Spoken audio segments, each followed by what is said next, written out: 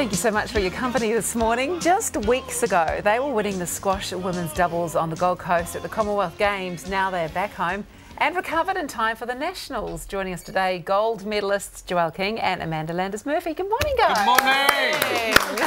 morning. I don't see any medals on the table in front of you right now. Where are your medals, Joelle? Mine are en route from Australia with my mum at the moment. Did she commandeer them? She definitely did. I'll take those. I'll show all my friends at Coffee Group what my daughter's been up to. Exactly. Where are yours, Amanda? Mine is at home. I just got it back from my mother, actually. I just got home a week ago, so she's been. We thought we were going to get to put it on and have a bit of take some photos. As we get. Yeah, no, but the chat's good though, because you've just flown in from Dubai, haven't you? I have. Geez, you're busy. But anyway, before we talk more about what you're up to at the moment, how was it, winning medals at the Commonwealth Games? You know, it's funny, it hasn't really had time to sink in. I was on a flight out to Egypt literally like 7 hours after my last match. So it's nice now coming home and doing things like this and seeing people back home that it's actually going to start to really feel like that's been done, Yeah. So it's just nice to be home. Because you've won, so hang on, let me just get this right. So you got bronze in the mixed doubles, gold in the singles, as well as the women's doubles at the Commonwealth Games. That must have been an incredibly gruelling set of games. I mean, how did that all work? Yeah, I guess showing my age now, I've already been to 2 Commonwealth Games before, so I kind of knew what to expect, but it was 16 matches in 10 days. So wow. That is just, that's probably the limit of how it goes for squash. Yeah, because other sports don't have to do that sort of thing, though, do they? I mean, that's quite extreme. Yeah, and I think for us, it's just such a big pinnacle for our sport, and to be in front of the wider New Zealand community, not just the squash community, is a real highlight for us. And obviously with that comes a lot more media and things like that. So it's mentally a pretty tough week. I think physically we're all ready to step up to the plate, but just mentally it's a big come down. So yeah. What runs through your mind when you win a gold medal? I don't know. I mean, I think it was quite a bit of a delay for us with that one because there was a slightly controversial call at the end of our match. So yeah. I think it took a moment for us to sort of realise that it had happened, but when it did, it's just amazing. It's sort of, your life's work sort of coming together. Must be great. What about your off-court network? Is that important for you? Because obviously on court, you've got your backup.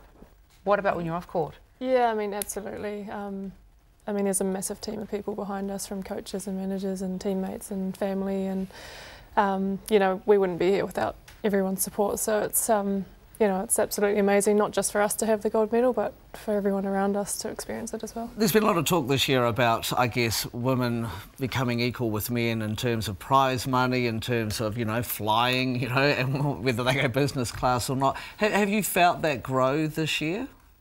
Yeah, definitely on the squash tour. It's getting a lot more. I'm still waiting for that business class upgrade on my flight tickets, but no, I think within our sport, America has become very involved with the tour, and there's a lot of tournaments happening there, and there's a big movement in America at the moment for equality for women in business and in sport. So it's been a pretty huge year for squash, and I think the women's tour has really stepped up to the plate, and some of the matches now are equally as good as the men's. So it's exciting times for our sport. And you get equal prize money, don't you? In the majors. So we have like a World Series tour that is like the Grand Slams of tennis, and that's what I've just come from, the World Series finals. So it's the top 8 players throughout the year that get to compete there and finish the year with that.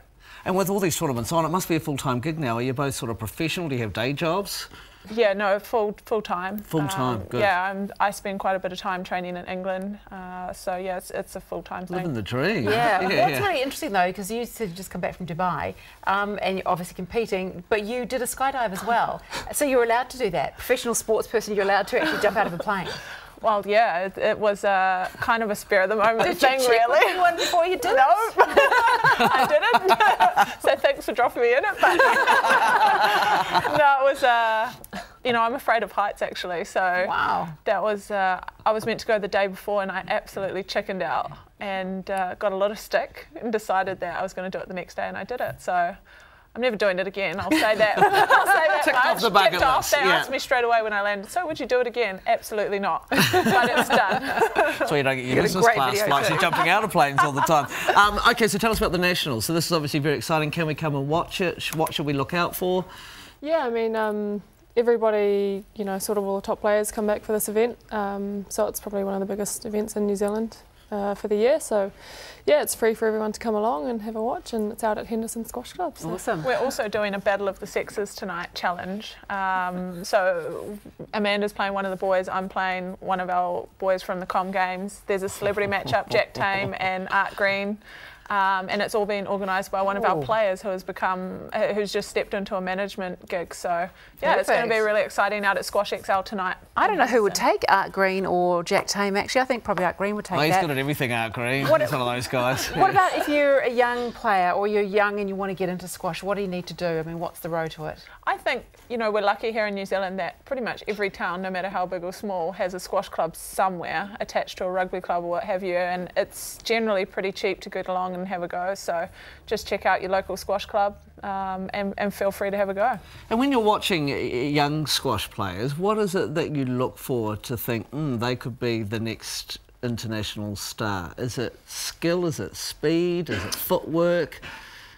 Oh, you go. Tenacity is a huge thing at a young age, you know, like not giving up, not, you know, just doing what they can to sort of... It's hard on the body, isn't it, squash? I mean, it's like really brutal on the body, or it can be. It is. It's a tough gig, and I think following on from what Amanda said, it's kind of hard at a young age to kind of really think, oh, you know, you see some kids that are skillful, some that have the physical attributes. The beauty of squash is that you don't have to be a certain build, hit the ball a certain way. Everyone kind of brings their own flair and story to the game. So it's very hard to tell too young on, but it's nice to see when we get some young ones coming through that are good. Awesome. Spoken like true champions. Thank you. Hey, well, best of luck. Best of luck at the Nationals, and thank you so much for joining us today. And the Squash New Zealand Nationals are being played at Henderson Squash Club in Auckland over the next 3 days. Enjoy, girls. Thanks so much for popping in.